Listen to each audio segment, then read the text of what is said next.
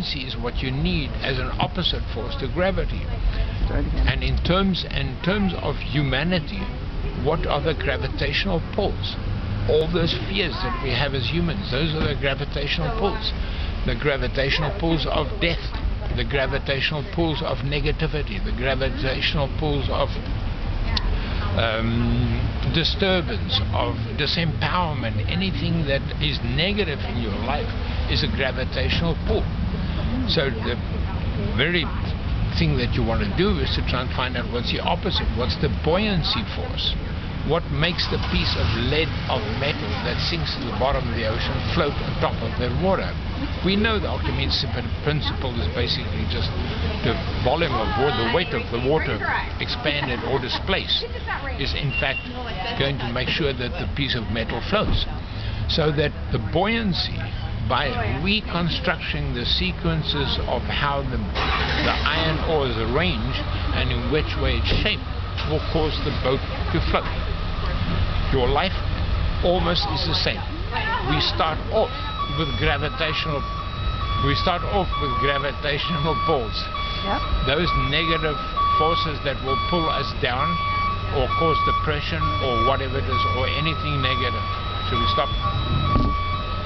Sure, we can pause, and actually this is a very good piece for the listeners, that despite the disturbances that are occurring, we can remain focused and stay on the stream of thought and continue. Absolutely. And this is exactly how life comes. So rather than cutting this segment out, I'm just going to leave it in. That's right.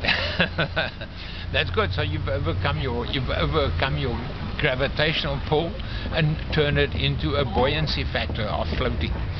And that's important in life. I think that, one can go around the physics of it all, and that's not the purpose of the discussion here.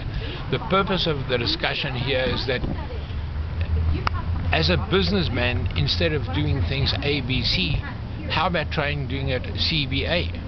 Or what sequence do you use certain arrangements? I mean, entrepreneurs, I know, you do what you do with what you've got. There is no more. There's no magic formula. There is no book that will fix it up. There's no real knowledge to fix up.